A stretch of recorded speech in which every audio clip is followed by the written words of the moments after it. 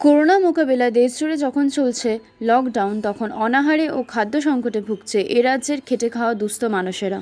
কিন্তু কেউ যাতে রাজ্যের খাদ্য সংকট কিংবা অনাহারে না থাকে, সেজন্য রাজ্যের মুখ্যমন্ত্রী মমতা বন্দ্যোপাধ্যায় ঘোষণা করেছেন প্রত্যেক দুস্থ পরিবারকে চাল আটা সহ রেশন দ্রব্য আগামী 6 মাস পর্যন্ত দেওয়া হবে।